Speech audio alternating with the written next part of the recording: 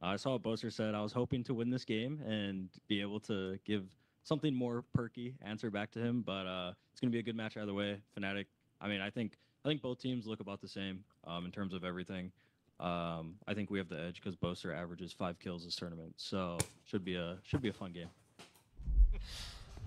I can't wait to see the vibes on stage. I think it's going to be such a fun game. Yeah, I think there's going to be people out of their seats constantly, and I know that was a big narrative during the Fnatic game. It will be, I'm telling you. You cannot avoid standing up and giving it back when Zellsis is on the other side. Yeah. But I think that that'll actually be good for both teams. It'll get them in the right headspace of having fun, getting that, like, activity in the comms. You're not going to find the teams going silent in these spots. I think this is going to be one of the best matches we've got at Champs. I hard agree, and I think as well it's partly because of the veteran presence on both of these teams. They've been in spots like this before. They've had to battle. The back Sentinels have literally had one of the hardest paths possible to lift a trophy, so they know that it's possible, but that veteran presence means... Bro, that would literally be me.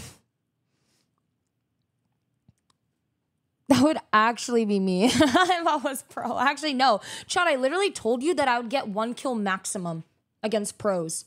And mind you, that, like, Boaster is fucking a bajillion times better than me as a player. That is difficult.